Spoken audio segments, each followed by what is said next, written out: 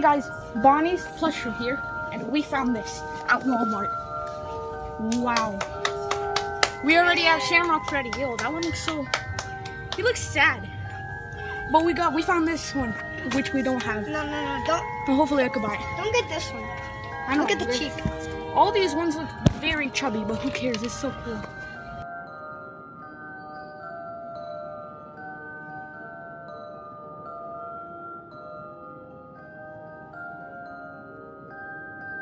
What's up, guys? So basically, just to recap, we went to Walmart, and I did not expect to see this guy. This is insane. We saw like at least 10 Shamrock Freddys, but we already have them, and we got the box too. Really cool. It's a little broken right there, but whatever. This guy is only at Walmart. Super cool plushie.